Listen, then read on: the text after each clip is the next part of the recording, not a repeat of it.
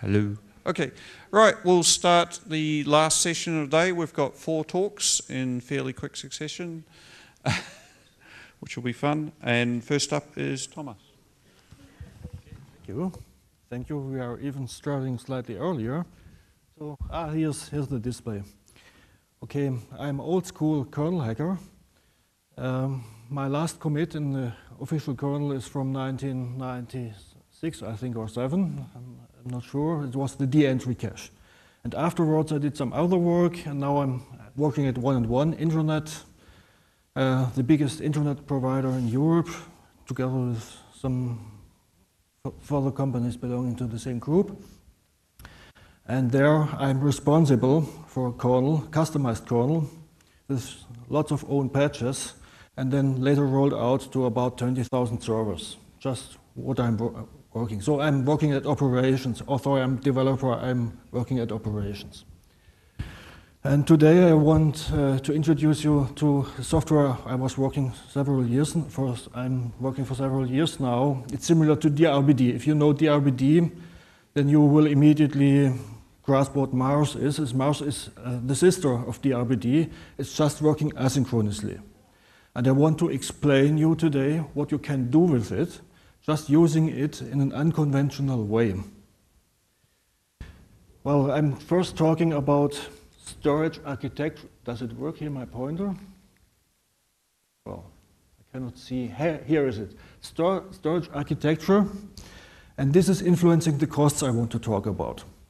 So by choosing the architecture, you will have different costs and also different reliability. So this is the main thing of the presentation. Next point is a sysadmin step-by-step instruction, how to do it, how to do background migration via Mars from logical volumes from one host to another one. It's very simple.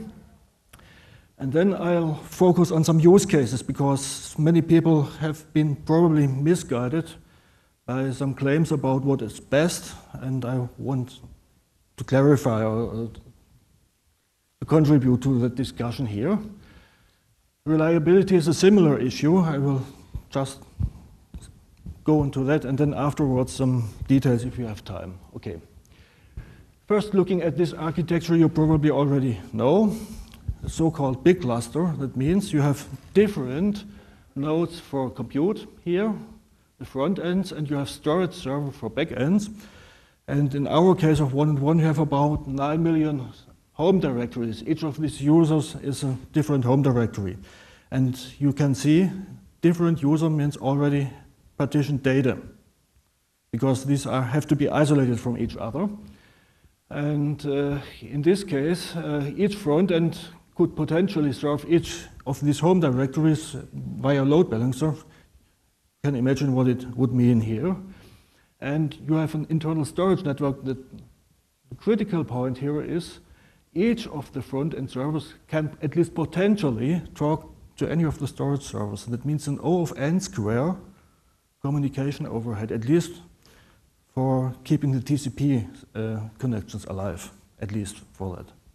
And this means you probably have some problems with scalability, because it's a full mesh. It's like a crossbar here. So the next alternative, the next slide is, do I have it? Yes. Sharding, you probably also know. The idea is having a self-contained machine where everything is in one box, from the storage up to whatever you are needing, up to the uplink here.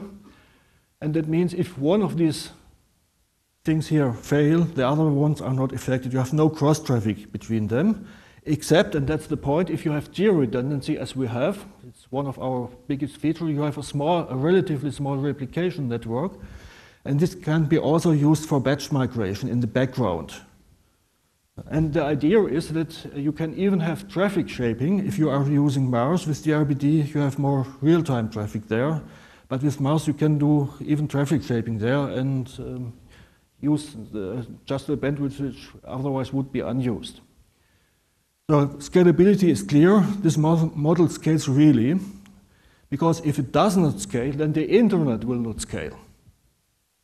So it's equivalent to scalability of the internet as such.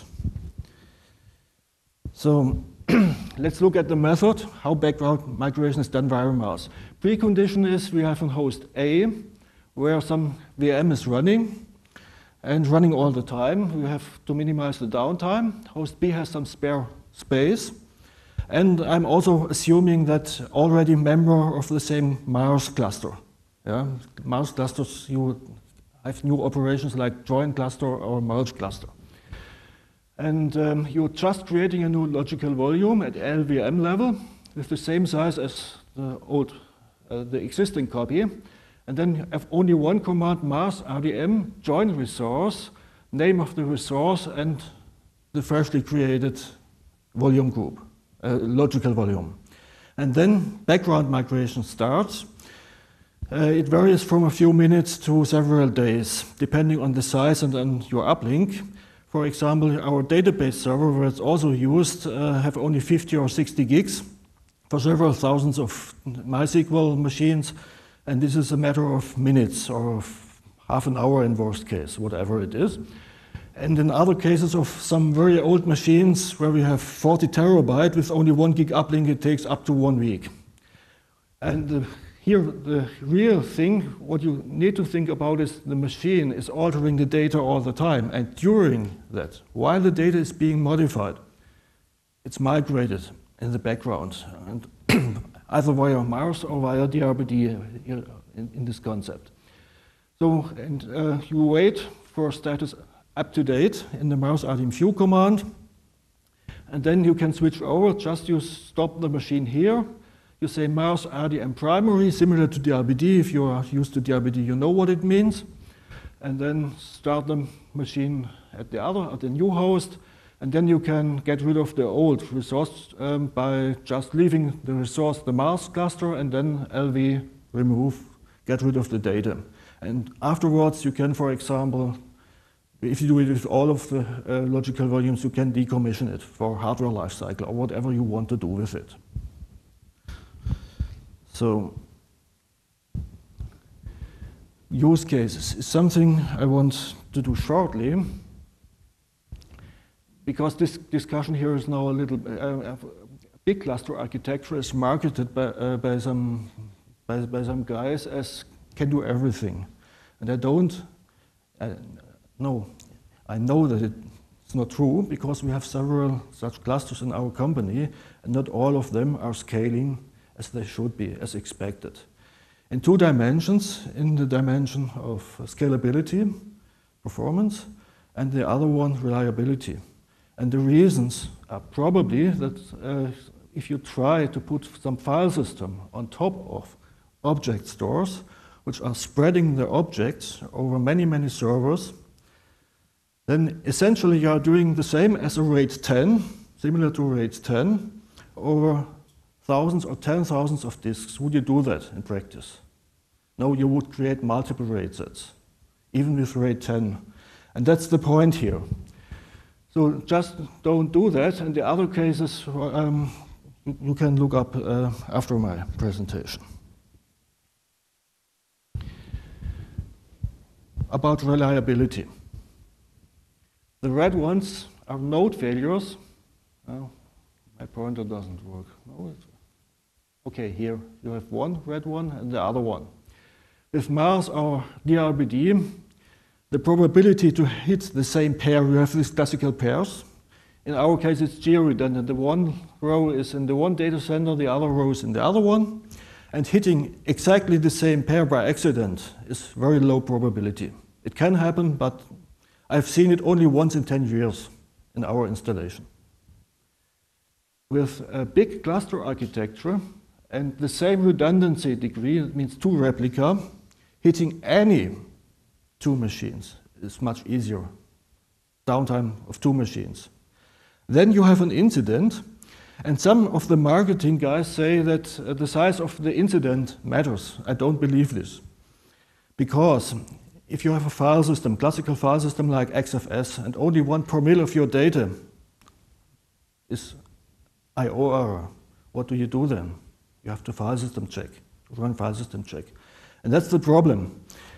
So depending on whether you are arguing with the size of the incident you can come to different results, to different conclusions here. My guess is this is the simplest architecture and even the low cost, of course, because this sharding architecture, you don't have a replication storage network at all, and you just are halving the number of servers there. Here's another example where you can get geo-redundancy even cheaper. Here the idea is that you partition your primary sites. The boldface are the primaries, and the secondaries are here. You have 3 data centers, and here the model is 1 data center out of those 3 may fail. So you can have further savings. So you are commissioning only the CPU power for these primaries, and ordinarily you will compensate only the failure of 1 of 3. So if you look at the calculations, it's even cheaper. You have only a factor of 1.5 overhead. But the problem here is you may need a more flexible CPU assignment, and this is on the next slide. So here, for example, we have a hypervisor normally running 3 virtual machines. In our case, it's LXC containers.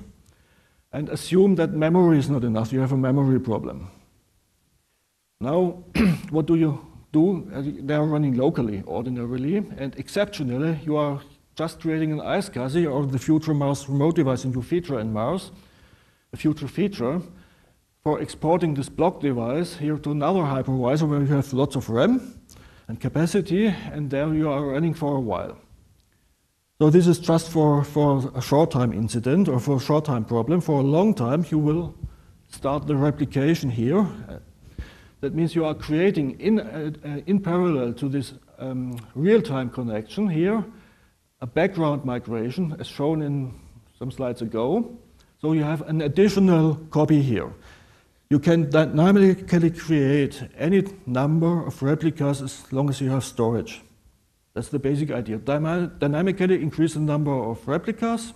So if you had 2 replicas before, now you are creating 2 additional ones, for example, and migrate here. And the last slide, the next slide, you can imagine what it means. You just switch over the primary here, and then afterwards you can, for example, decommission the older whatever you are needing here. What's your use case, depending on the use case. So this is it already, in principle, current status of Mars. It's GPL, it's a kernel module, it's on GitHub. At the moment you need to have a pre-patch. So you need to compile your own kernel at the moment. There's already 1 version in testing without needing a pre-patch, so DKMS can be used, but only for some old kernels. At the moment, I'm working for improving that. There's a manual with step-by-step instructions for sysadmins. So you hopefully should be able to use it. It's productive since a few years. It's the backbone of the geo-redundancy feature we are publicly advertising. It has millions of operation hours. I've stopped counting after 30 millions. So I don't know it anymore. It doesn't make any difference. Runs on a few thousands of machines. The total storage space is about 2 times 12 petabytes, but this is only the physical storage. The logical, of course, is much smaller. What's interesting for you is the number of inodes, because if you have 9 million of home directories, most of the files are extremely small. And the file distribution is something interesting. It's an exponential distribution, Zipf's law. Only a very few number of customers have extremely huge files and using up to 2 terabytes each. And that means only for the special cases we need some machines which have, for example, 300 terabytes physical on 48 spindles. And then we have 10 LXC containers on them, each having 30 terabytes. For the so-called quota customers, but exceptional ones. And current project, sysadmins are now playing container football. So if the container is at the wrong location, just kick it to somewhere else. And they have started to do this with a script called tetris.shell.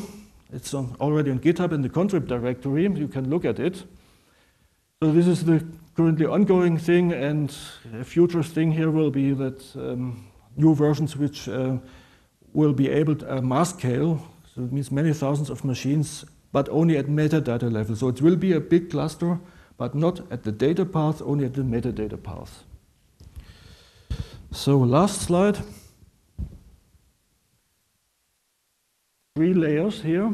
I think physical layer is, we have replaced, originally we had DRBD. It's done a few years ago. Current status is we are creating virtual storage pools like LVM, but virtually spread over thousands of machines. And this Tetris.shell is already doing it by hand. So you start a migration by hand. And it's using our internal proprietary cluster manager CM3. And I'm currently working on making something work with systemd and probably a libvirt plugin. I have also a prototype of that.